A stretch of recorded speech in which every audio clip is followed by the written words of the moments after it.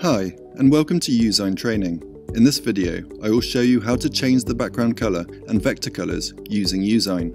Make sure to watch all the way to the end, because I'll be showing you a little secret about changing colors in Youzign that you really need to know. Let's jump right in. So once you've signed into your Youzign account, you'll arrive at your media library. This is where you can access all of your Youzign designs. For this example, I'm going to use an A5 flyer template. Once you are in the Youzign editing screen, you can start working on your designs. For this demonstration, I'm going to start by showing you how to change the background color for your design. Now there are 4 different options to choose between, so I'll go through them one by one. To start with, you have the option to change the background using a solid color. By pressing on this circle, you can change your background to red, blue, green, whatever color you'd like. To the right of this is a gradient option. This feature lets you create a background with a gradient. To create a gradient, you will have to choose 2 different colors. Shades of the same color normally work best, but you can choose completely different colors if you want to. Now on the far right hand side of the screen, there's a little box. If you press this, then you can choose where the focus of the gradient change would be. For example, if I press here, then the focus of the gradient change comes from the bottom right hand corner of the screen.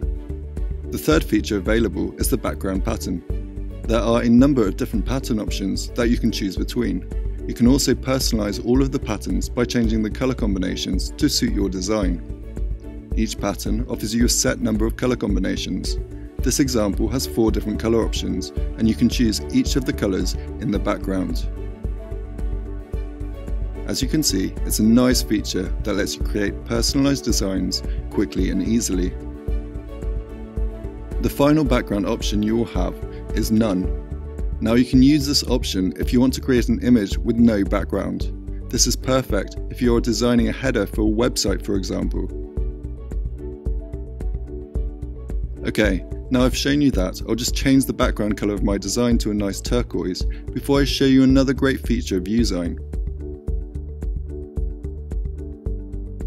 As you are no doubt aware, Youzign has an inbuilt library of hundreds of high-definition vectors to choose from.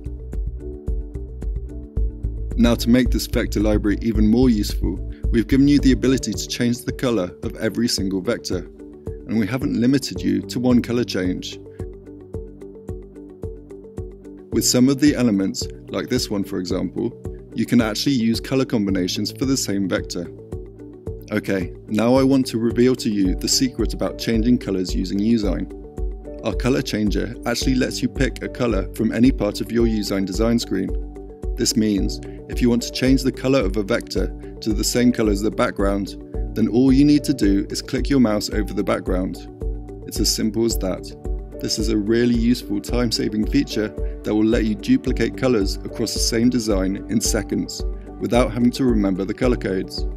I hope this video helped and gave you some great ideas of what you can achieve with Youzign.